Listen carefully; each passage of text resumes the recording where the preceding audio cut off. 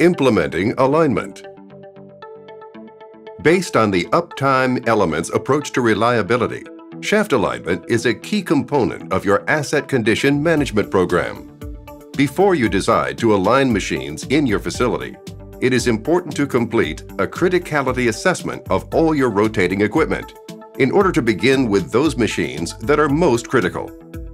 A rough alignment can be done in several ways, but only a laser shaft alignment system can help you do precision alignment and do it efficiently. Because alignment is so important, tolerances were developed to define the most misalignment you can have and still be okay. It is important to have alignment targets and tolerances, proper training of craft personnel, clear procedures and work orders, and good documentation of your alignments.